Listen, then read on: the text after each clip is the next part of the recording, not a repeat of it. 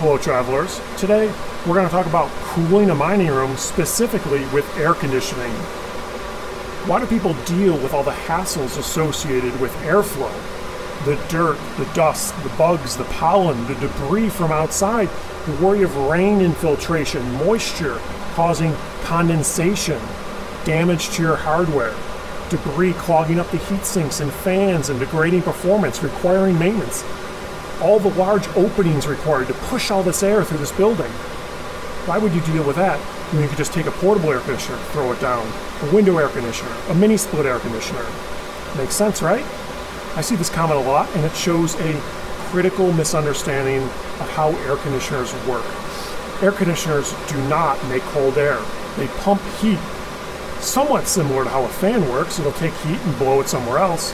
However, the magic of air conditioners is through the refrigeration cycle, they could take heat, push it uphill basically. So you could take a room, you could grab heat from it, which will make the air feel colder, and you could push it outside even though it's hotter outside. So that's why your portable air conditioners have a hose that goes outside, and that air is super hot. If you don't connect that hose and you just throw a portable air conditioner down, it'll heat the room up, because 100% effectively of its power gets converted into heat. Same with these GPUs. It's very easy to know how much cooling power you need. All this hardware is almost always 100% effective at heating. That's because basically everything that comes in isn't destroyed, doesn't go anywhere, it just gets changed. It doesn't matter, it's doing work in the meantime, that's irrelevant, it doesn't take any of the power away. All the power in equals heat out. The only time you don't have 100% is in something like, say, a speaker where some of the sound goes outside. Then maybe it's 99 point something percent. Or a light bulb where some of the light goes outside and you lose some energy there. But most electronic devices assume if they take 100 watts, they make 100 watts of heat.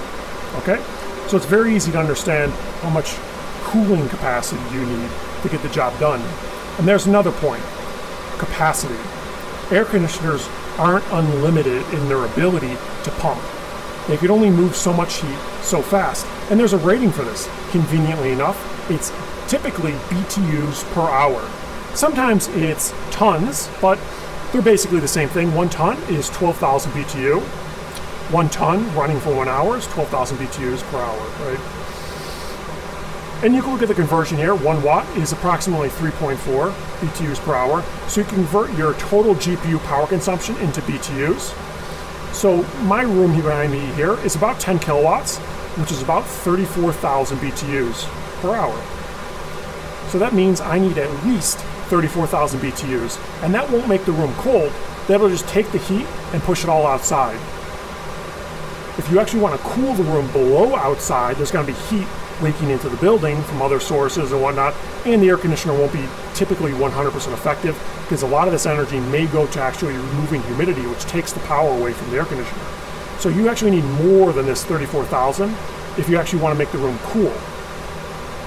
So we can look at typical units here, like maybe a 36,000 BTU air conditioner, $3,000 price point. And here's a more efficient 36,000 BTU air conditioner, $5,000, right? And you look at the efficiencies of these units. You can convert EER or SEER, which these are often rated in, to COP, and then it's a direct conversion. You can see the conversion ratio there. Basically, it's the same thing here, just there's a little more resolution on that one. And that allows you to take an actual estimate of how much heat these will pump in watts. 2.9 COP means that for every 1 watt in, 2.9 watts get pumped. So it sounds pretty efficient, right? These are sort of like 300% or 370% efficient, sort of.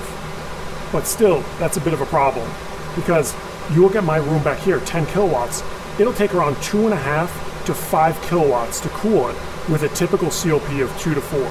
This is more or less the range you typically see. Most air conditioners don't really go above 4, and they typically are very expensive. You pay a lot for efficiencies. So it's trouble. You can get more efficiency to save money on power, but it costs you money up front. And if you do the math, you'll get the difference here. $3,000 to $5,000 in initial purchase price. This isn't installed. This doesn't include a line set or electrical, a pad, any of the installation amounts.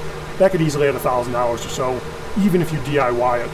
And if you have a professional, it might be $2,000, $4,000, $5,000, $6,000 extra. So this could easily be a $10,000, $12,000 system installed. And if you look at the difference in EER on these, this is a 10, and this guy is a 12.6. So not a huge difference, but a massive difference in cost, right? It adds an extra $2,000. $2,000 of electricity is a lot, and it only brings your COP from 2.9 to 3.7, right? So for my example here, my room, this unit right here, this more efficient unit would take around, we'll call it 4.5, 5 kilowatts even, to cool the room I have here. That puts out around 10 kilowatts of heat. 5,000 watts to cool this. And comparatively, I have this fan system here. Now, you may have noticed it just reduced its fan speed given the outdoor temperature. This consumes around 200 to 600 watts. Massive difference in power consumption.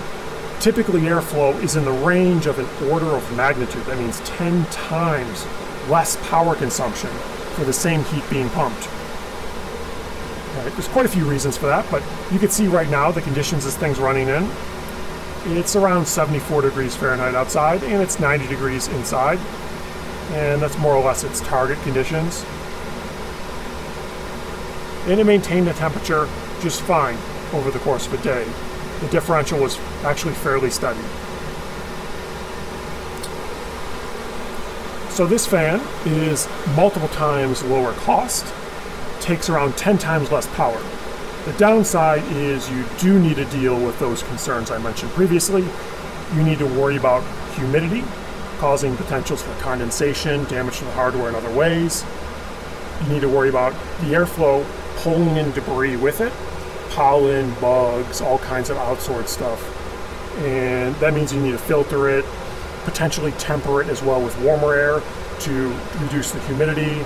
And of course you need to deal with physically routing it, aligning it, pushing it, all the things. Large openings in the building to be able to move this much air. So there's ups and downs, and the dream of course would be air conditioning, because you could just put a unit in the wall, run some small tubes to an outdoor unit, and you don't have to worry about it. But especially for mining, where your profit is so heavily based on how efficient you could run, how much power you take, and what your power costs, increasing your power consumption 25 to 50% is kind of ridiculous for cooling unless you have no choice. Fans are the way to go. They're typically thousands of dollars cheaper, and they typically save you around 50% on your total operational cost. So really is no way. It's just a math thing.